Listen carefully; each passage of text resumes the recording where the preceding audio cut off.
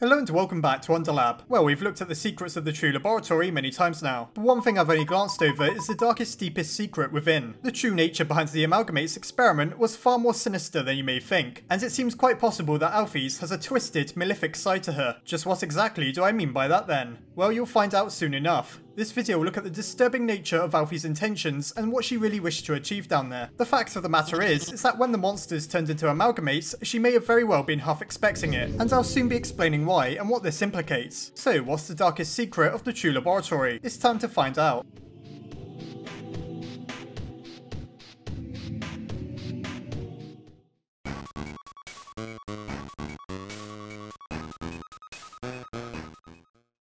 Dr. Alphys entered a role of a dark past when she became the next royal scientist. The previous monster to hold the position was a certain W.D. Gaster, who's said to have designed the core, and at one point was shattered across time and space. Apparently though, he was a prodigy, and the kingdom held him in very high regard until his unfortunate and mysterious disappearance. Left behind was his former laboratory and his incredible technological feat, the machine known as the core, always spelt in all caps for some reason or another. Asgore took a long time to replace him due to his natural brilliance, but eventually Dr. Alphys came along, who seemingly had ideas just as bold and innovative as her predecessor. This may have not been entirely true, however. One of her most remarkable creations is surely Metaton. But what of Metaton did she truly build? After all, if you access his old home, you find out that he's a ghost like Napsterbluke, and that he's simply possessing a body that Alphys kindly made for him. While it's certainly a good design, it's still a far cry from anything like fully automated artificial intelligence or the core. Regardless of how competent Alphys really was, it seems she wasn't ready to become the royal scientist. Thankfully, unlike Gaster, she wasn't shattered across space and time, but one of her biggest and most ambitious experiments resulted in something abominable and a mental breakdown for the short yellow monster. At first, we're given the impression that she tried to save the lives of fallen monsters by giving them shots of determination. Such is surely a very noble thing to do, as it seems as if they were destined to die anyhow, and Alphys was their last hope. However, if you study the logs around the true lab, a different side to the story is presented. Alphys seems to actually express disappointment when she mentions that the bodies have yet to disappear. This is because she was desperate to extract their souls, and their bodies are actually of little concern to her. While she had good intentions of hoping to shatter the barrier, the truth is that the idea that the monsters could be saved from the brink of death never even occurred to her, and it seems she didn't care if they could. Surely she should have been rejoicing over the fact that the bodies hadn't disappeared, and that a new avenue to her research had been opened. Instead, she says very cynically later on that at least things ended in a happy ending, with an ellipses and a question mark. Her choice in punctuation seems to infer that she views what happened as very unremarkable, and that she doesn't really care that she accidentally ended up saving the monsters' lives. All that seems to matter to her is her research, and the morals and ethics of what she did appear to be completely irrelevant. It seems like the monsters' families had no idea of the specifics of what she was going to do to their relatives, particularly seeing how Alphys had no idea herself. The only thing we know for certain is that the bodies were disposable to her, and she cared a little for the lives of the monsters she ended up fusing together. She really seems to be the embodiment of making scientific progress no matter the cost. Of course, she freaks out when the monsters merged together and became amalgamates, as anyone probably would, but this seems to have been more of an instinctive reaction than a realization of the atrocity she had committed. So it seems that Alphys may have some rather dubious ethics. Is this the only example of that though? Actually, it's far from it. The very first thing Alphys does is pit Metaton against us in a bid to falsely earn our friendship. Now, true enough, there's an adorably awkward side to this, where she simply doesn't know how to just talk to us and make us a friend that way. However, at the same time, she happily makes Metaton out to be some terrible villain for her own sake, and we're put in many dangerous situations. While they're all orchestrated and technically we're never in any real danger, just think how easy it would be for something to go wrong and for Frisk to die. Once again, Alphys seems to only be looking out for herself by trying to win us over in such a haphazard fashion. You have to ask the question whether her personal happiness is really worth putting us through the ordeal we experience within Hotland. And it even ends with Metaton snapping and attacking us for real. That's proof that Metaton wasn't as up to the task as Alphys would have us believe, and that she was likely asking too much of him. To add on to all this, there's one of the strangest mysteries within the game. Alphys informs us just before we enter New Home that to escape the underground we'll need to kill Asgore and to take his soul in order to pass through the barrier. However, this never happens. Flowey always destroys his soul before we have the chance to claim it. How then, outside of the pacifist route, was Frisk ever able to escape the underground? We couldn't have possibly used the human souls, as those can only merge with monsters. The only possibility other than that Alphys lied to us is that Frisk didn't really escape, but it seems just as possible that Alphys, perhaps unknowingly, prompted us to murder Asgore. So it seems at every turn, Alphys has done something questionable or outright unethical. She was even responsible for the creation of Flowey because she injected a golden flower with determination. True enough, she never meant for half the things she did did to happen. However, doesn't it seem a little careless of a scientist to rush hastily into such dangerous pseudoscience? Alphys may just be a little crazy, as while she's good at getting results, they're rarely what she's actually after. She seems to have a habit of just trying whatever she hopes might work. This has resulted in Metaton turning rogue, the creation of the amalgamates, and potentially the death of her king. So in other words, is Alphys a mad scientist? It's becoming harder and harder to defend her actions. They do seem to stem from paranoia and irrationality, particularly our interactions with Metaton. As we all know, she was too depressed about what happened within the true laboratory to tell the families of the monsters she experimented on. However, that doesn't change the facts the experiments seem terribly unethical even if it works as intended. It's also quite questionable that the possibility of saving their lives never seemed to mean much to Dr. Alphys. She was so narrowly focused on a single goal that everything else became irrelevant. She regretted it in the end, but Alphys' former persona may have been something quite cynical. So the true lab seems to be the result of a reckless scientific pursuit. There was never any effort to save the lives of the fallen monsters. The goal was to shatter the barrier and nothing else, at whatever the cost. Alphys at the time appears to have been willing to take any risk to try any experiment for results, even if she required still living subjects to do so. Thankfully, by the end of it, she has a little more empathy, having realised her mistake, though unfortunately her personality soon shifted too far in the other direction. At the very end of the true lab, she says she may have done something cowardly without us, inferring suicide. So Alphys appears to be someone of emotional extremes. From complete detachment to a feeling of overwhelming guilt, it's clear that she may have one emotional issue or another. Really, we can only pity her. Still, the evidence proves that the amalgamates has an even darker origin than we first imagined, as Alphys never anticipated that she could save any of them, nor does she really seem to care when she did. So the dark secret of the true laboratory is that Alphys herself may very well have a rather twisted side to her. Her experiments have little regard as to the safety of her subjects, and she was once willing to pursue success no matter what dark science she had to delve into. No wonder why Asgore thought her a suitable replacement for Gaster, a character who's also cryptic and mysterious in his ways. It almost seems certain that Gaster conducted a few disturbing experiments in his time as a royal scientist, and so Alphys took the mantle of a very questionable role. It seems possible that this dark path twisted her even further and led to her doing things that she may have not even considered before. The result was the amalgamates and Alphys' subsequent reversion into an awkward, depressed introvert. So just remember, stay far, far away from the true lab unless you want to become another experiment.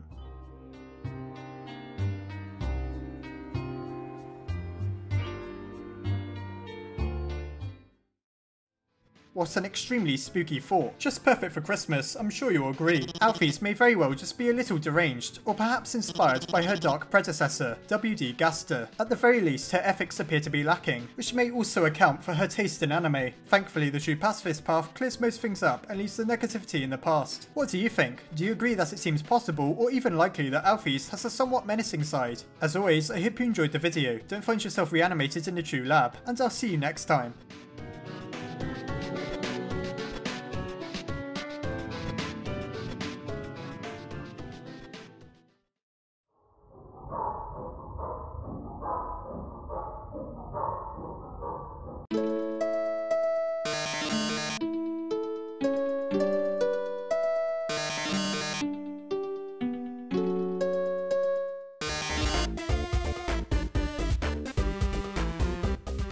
Before I go, I'd just like to say a massive thank you to my patrons. My head scientists Asgore and She, Cameron Vigil, Kay Jensen, Sophronius, Mary Morkan, and Oodly Noodly. And my Underlab scientists Crystal Sleet, Nicholas Dux, Armin Arlett, Marisa Ray, Corey Kidwell, Yushio Coroni, Sarah Wydra, Emily Gatewood, Amphrax MLG, and Commander JNM. If you enjoyed this video, please consider checking out the Patreon link below, as well as the video that explains why I'd so massively appreciate your contribution.